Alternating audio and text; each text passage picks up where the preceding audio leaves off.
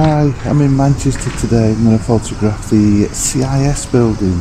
The reason for that is I read an article recently saying that the building is for sale, and it's a very modern style building, if you like. It was first started to build it in 1959.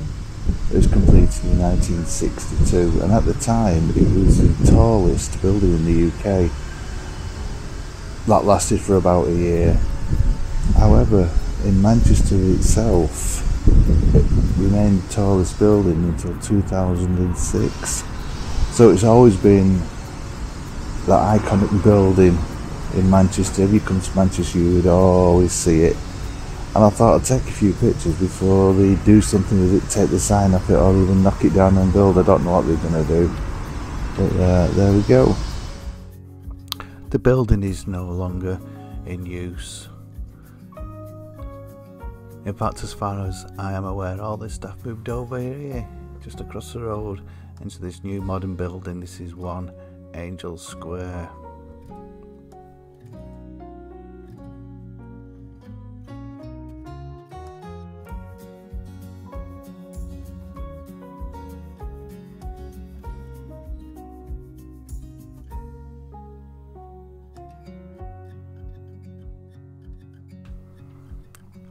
There are new buildings going up all over Manchester. It seems to be the thing. Just throw a new high-rise up. It will make good photography. For this I used a tilt shift lens. I'm going to be doing a video on that and just my techniques. And this is our finished picture. This has just been in Lightroom, just done the colouring. It's always important. Now we're going to put it in Photoshop. So first thing we do is copy the background layer, Control and J. We're going to be non-destructive on this. So our first job is to convert this to black and white. So we go on Image, Adjustments and Black and White. This brings up a little box here with sliders on, but this isn't necessary because we're going to cut out each individual section and work on it separately. So all we can do is just press OK and get rid of this. Now we're going to start making selections. We're going to start with the sky, so we'll go to the top and we press select and go down to the sky, and Photoshop will work its magic. And there we go, that's a pretty good selection. That's what we need to do, is save this selection. So go up to the top again, press select and go down to save selection. Remember to rename all your selections, would make your life a lot easier. So obviously we're going to call this one Sky and then press OK. And then what we're going to do is continue to all the different parts of the building. So you got the side, the front bits and the foreground bit. Remember saving each selection every time and naming it, make your own life easier. Now with all our selections made, we're going to start loading and working on them. So you go down to select, load selection, look in your drop down menu there in the little dialog box, and we're going to click on sky, press OK, and that will load our selected sky. Now there are many ways that we can change the tones of our selection. We're going to work on 2 today. So we go to adjustments, and for this one we're going to do the exposure adjustment. So you just click on that and that will bring it up. From this we're going to make it darker. Obviously if your picture needed to make it lighter, you can do that. And what you've got to do, you just got to keep working on it until you get it just how you want it. So we'll do that.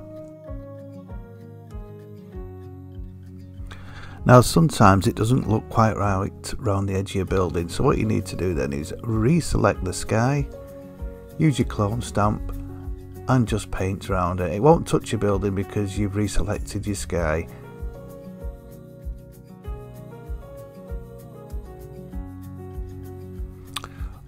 There we go, I'm quite happy with that, that'll do.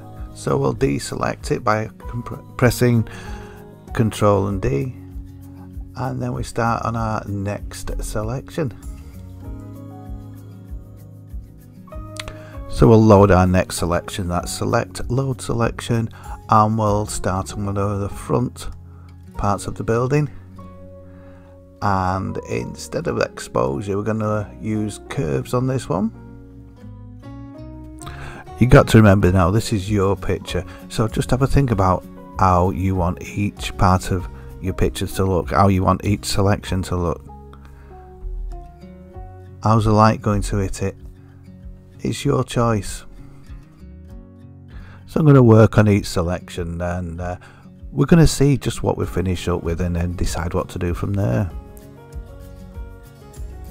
So we're quite happy with that now. We've done all the selections. Now we're going to put in a new layer, Command Option Shift and E. I think what we need to do now is make that sky a little bit more exciting. So with our new layer selected, we're going to go on to select and then sky, press OK, and then from there what we're going to do is go down to the bottom right. We're going to click on new layer,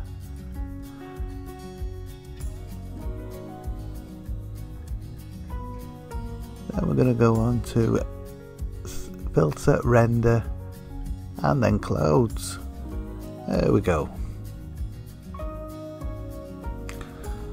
Obviously this needs amending a little bit, so what we'll do, we'll make this an adjustment layer. It's a rectangle with the circle in it, and we're going to paint out the bits we don't want. So remember, painting in black while the adjustment section on the right hand side is highlighted. So make your brush nice and big, and we'll just paint out the bits that we don't want. Now from there what we're going to do, we're going to blur these clouds. So again we go on to filter, we go on to blur, and then motion blur. This brings you up a little dialog box where you can change the direction of the clouds. And if you use a slider at the bottom,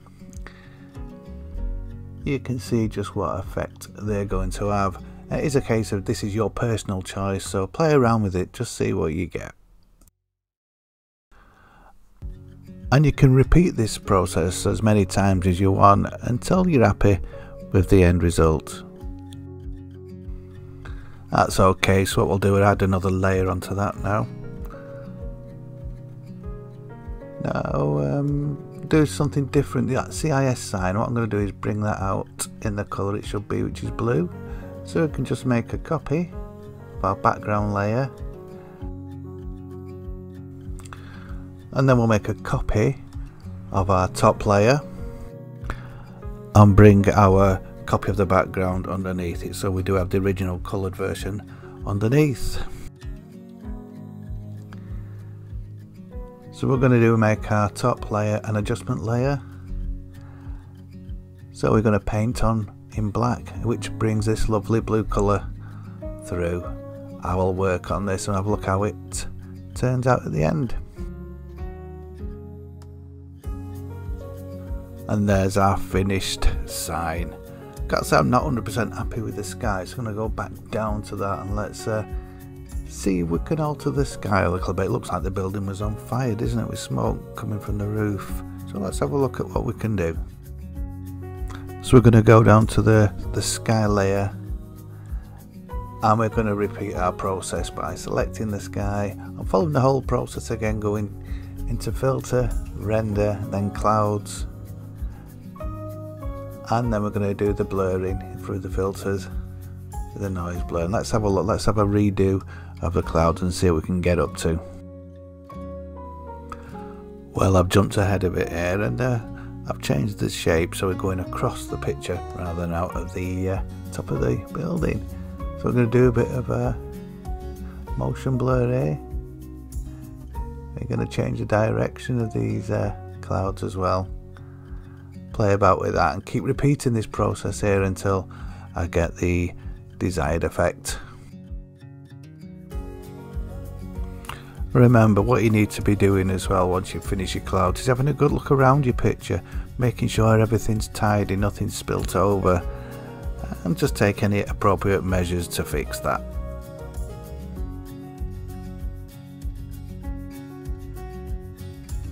There we go, this is our finished image. Well, I think it's finished. I'm not too sure about the colouring. I might have another try in Lightroom. Put this, actually, the finished Photoshop part of it, back into Lightroom, and we'll have a bit of a play about, bit of jiggery pokery as they say, and see what we can come up with. So we're back into Lightroom, straight from Photoshop, and I think the first thing we're going to do is just decrease the exposure by 0.15. Yeah, not too much. Highlights and shadows 100% on each, so it's minus highlights, plus on the shadows.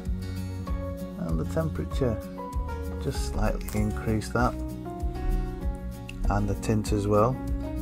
So temperature gone to +8, the tint +1. It's starting to change the colour of the picture, and I do like that better, I've got to say. So I'm going to go to the whites and the blacks.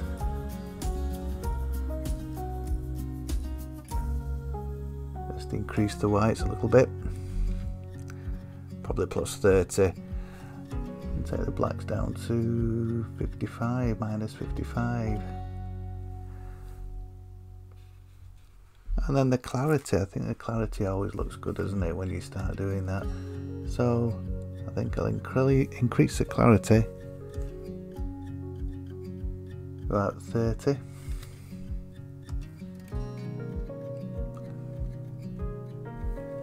And the vibrance and saturation, not too much, +15-ish, and plus about 5.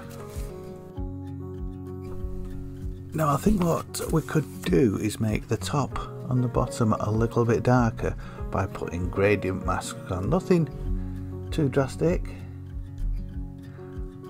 It just sometimes makes the picture stand out.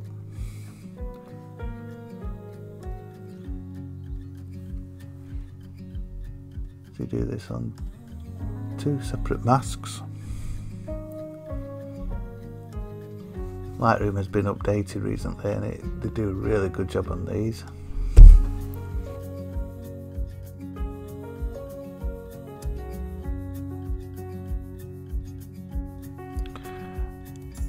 And if you put a check mark in the show overlay, it does come up red, and you can see where your mask is, just like that.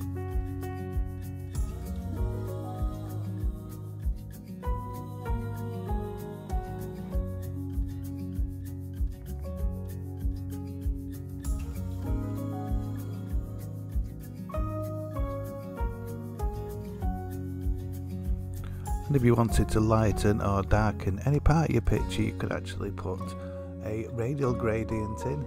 It's a great way of doing this.